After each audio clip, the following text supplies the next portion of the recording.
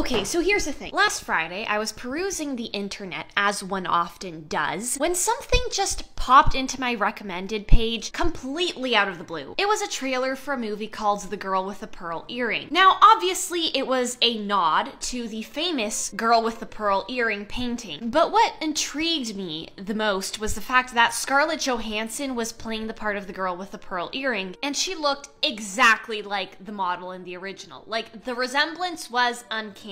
Why this threw me for a lot of a loop, we'll never know. All I can say is that the thought of recreating that painting just popped into my head at that moment, and now we're here. So this madness began in the early hours of Saturday morning. I grabbed a 20 by 24 inch canvas and got to sketching the proportions. And before you ask, yes, I still do use a ruler and a calculator to get the ratios and proportions correct. It's a lot like using a tractor to garden, if that makes sense. But I like it that way, so I'm not gonna change it. Also, worth mentioning, I would use a grid for this part, but that scares me a lot, so I'm not going to. Anyways, after 2 naps, 3 dance parties, and several attacks of frustration, I was finished sketching it out. It was already 11:36 a.m. and I had a lot of work to get done, so I sat down immediately and got to painting. Now, the great thing about this painting is that a good 60% of it is just black. So I started by painting the entire background the darkest shade of acrylic black paint I had. It was like a void staring back at me, engulfing me, eating me up. A black abyss with God knows what lurking at the bottom. But that's getting ahead of ourselves. I finished the black background in about 20 minutes and painted the edges of the painting in another 10 minutes. Now you might be thinking, Joanna, you've literally done nothing so far. And you would be correct. However, in my mind, I was already exhausted. I blame it on the senioritis. You see, it's starting to affect aspects of my life outside of school. The government needs to get involved in this. So in my bout of procrastination, my mom and I went shopping. Yes. You heard that right. I tagged along with her and we went to the mall, where several things happened, so let me fill you in. 1, I bought a couple things and I would like to share them with you now. First, I went to Muji and I bought several pens. I got these pens because my other ones just decided to stop working last week, so that was really fun and fresh. I also got this pink highlighter because it's pink. Next, I went to Aritzia because, okay, here's the thing. So when I go to the gym, I wear Nike Pro shorts, and they are extremely tight and very uncomfortable, and they give me camel toe. So I conducted an investigation online, and I found these booty shorts on the Aritzia website. And no, I will not be trying these on because I don't want YouTube to demonetize my fat butt. And finally, I went to the white girl hellhole that is Brandy Melville. Now, usually I don't buy things from Brandy Melville because they aren't the most ethical of brands, but my mother and I passed in front of Brandy Melville, and this skirt caught my mother's eye immediately, and she screamed at me to buy it. I had no other option. Is it cute? Sure. But as I've said before, if I can't wear it during the apocalypse, I'm not going to put it on my body. Something else that happened while we were shopping was that my mom and I decided to go and try on sunglasses for shizzles and giggles. We tried on many sunnies of different shapes, colors, sizes, races, creeds, and religion. But it didn't matter because no matter what, I will always come back to the same pair. And finally, I was walking through the mall when I encountered this sandal just chilling. What intrigued me, however, was that it was just the one shoe. Where was its sibling? This reminded me of something I saw when I was very little, and I was never able to forget. I swear to you on my life that what I'm about to tell you legitimately happened, even though my mother refuses to admit it. So when I was little, my parents and I went to Canadian Tire. We got out of the car and were walking to the entrance when I noticed this guy walking in just ahead of us. He wore a burgundy bucket hat, a red t-shirt, black shorts, and flip-flops. Now, as he's going through the doors, he seems to lose one of his flip-flops. Like, just leave it and keep walking. And it's just the one.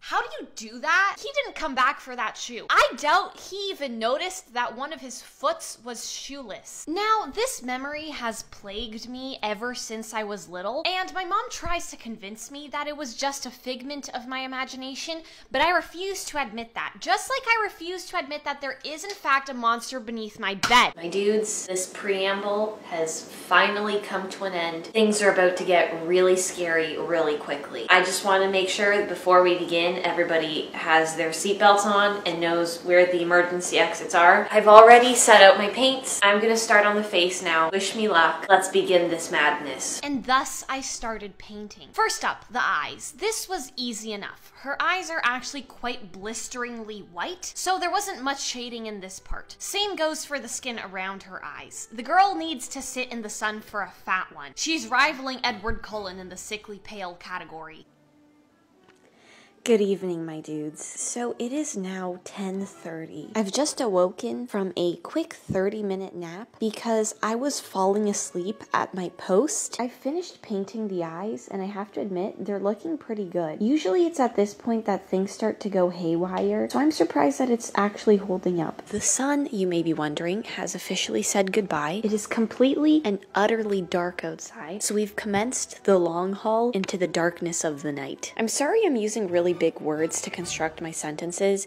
It's just that when I'm slightly delirious, I start pulling out the synonyms, you know? I'm just a walking thesaurus. Just wait, when I'm really sleep deprived, I'll start talking in iambic pentameter, but that's a video for another time. Anyways, let's keep going. I kept on going. It was time to start her nose. Something I noticed with this painting is that her face seems to just emerge from the darkness like a beacon of light. And actually, there is a name for that. It's called chiaroscuro. I read that on Wikipedia and I felt like quite the painter, so I'm sorry I had to flex on you. I have to admit that the nose is where things went kind of haywire because I was struggling to match the colors in the original painting. But I mean, in the end, it looked like a nose, it sniffed like a nose, and it walked like a nose, so I think I somewhat succeeded. Hello, my dudes. Just another update. So it's 1:45 in the morning now, and I've finished the nose. I've been listening to Careless Whisper for the past like 20 minutes, and I don't know if it's just because it's 1:45 in the morning or because I'm so sleep deprived, but I'm hearing notes that I didn't know existed. It's an otherworldly experience, to say the least. Anyways, I've ranted enough. I'm gonna get back to painting now. Next up, I painted the lips. One of the most difficult parts for me was trying to emulate the softness of the original painting, if that makes sense. There aren't that many harsh lines if you look closely, and everything seems to flow from one color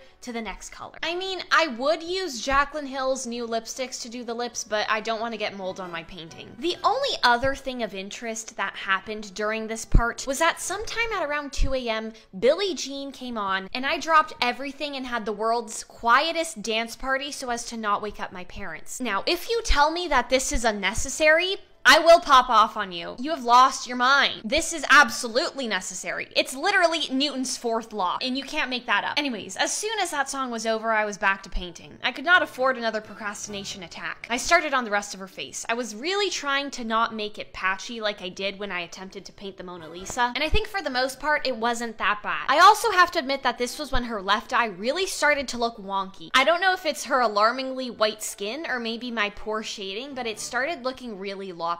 My dudes, we have finished painting the face. Not gonna lie, she's looking pretty flat, so I'm gonna have to figure something out with that. But regardless, I'm gonna take a break now, aka I'm gonna nap for a fat one. And then I'm probably gonna go to the gym because, okay, here's the thing. Sometime at around 4 a.m., the big, fat, ugly monster in my stomach decided to rear its ugly head, and it caused me to eat several avocados. So let's just say I have to burn a couple calories. So that's probably what I'm gonna do at around 7 or 8 a.m. The sun is starting to come up. I read somewhere that last night it was supposed to be a full moon, but Taylor Lautner did not come running shirtless into my house at any time, so I think they might have been a little bit wrong on that one. But anyways, I'm gonna take a nap now because things are getting blurry, and I'll see you guys in a bit. Fast forward a good 2 hours. The time was 7:30 a.m. I had just awoken from my power nap, and I was staying true to my claims of going to the gym. Those avocados were not going to burn themselves, so I got ready to go to the gym myself because neither of my parents were awake. This was quite daunting, since I am an only child who is barely allowed to use public transit through fear of kidnapping. But I survived, I completed my gym shenanigans, and was back home before you could say smoked turkey boobs. Good morning, my dudes. It is now 9:30. I'm eating breakfast. I'm back from the gym. I'm a new woman, you know. The rest of the painting's probably gonna go by pretty quickly because I find that fabric doesn't take that long for me, but I don't know. It might just be because I'm not that good. So there is one thing I want to discuss with you guys, and it's this.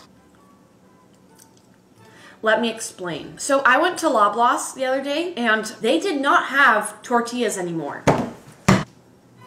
What? I feel like I'm violating every law in the American Constitution. There's so much wrong with this. I feel violated. My insides feel violated. This avocado feels violated. It deserved better. But unfortunately, this is what I'm stuck with for this week until Loblaws figures itself out and gets more tortillas. Anyways, that got pretty heated. My dudes, here we have entered the home stretch. The hardest part of the painting was over, and it was time that I begin her clothes. First up, her blue turban. At first it was kind of looking poopy, but then I blended it all together in a panicked state, which usually doesn't work, but for some reason it worked this time. Next, that earring. I don't really know how people make things shiny. It really baffles me when I see paintings of metal and it looks like I'm looking at a mirror, but I just placed the colors where I saw them and it ended up looking kind of shiny, so I'm happy with that too. Her blouse, shirt, whatever you want to call it. It was a disgusting shade of mustard, but I plugged my nose and got to painting. Now, painting fabric always goes one of two ways for me. It's either a pain in the butt, or it cures the anxiety I don't have. And unfortunately, in this case, it was the former. I didn't put in this footage, but it actually took me 6 hours to finish all of the fabric on this painting. Why? Because I kept on taking breaks every 3 minutes. If you think about it, it's kind of like going into labor. The episodes of procrastination get stronger and stronger and closer together until you're done with the painting.